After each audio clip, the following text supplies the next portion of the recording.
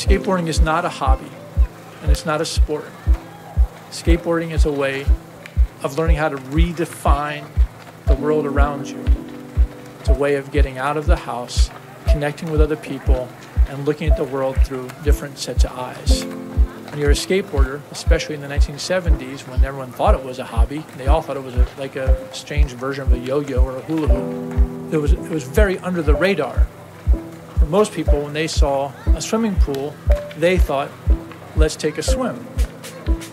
But I thought, let's ride it. Let's see what the transition is like at the bottom. When they saw a street, they would think about driving on it. I would think about the texture. I slowly developed an ability, I think, to look at the world through totally different means. I had a whole other idea of what was happening.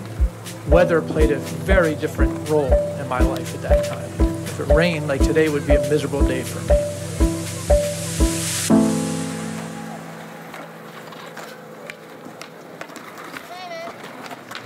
So I became a skateboarder.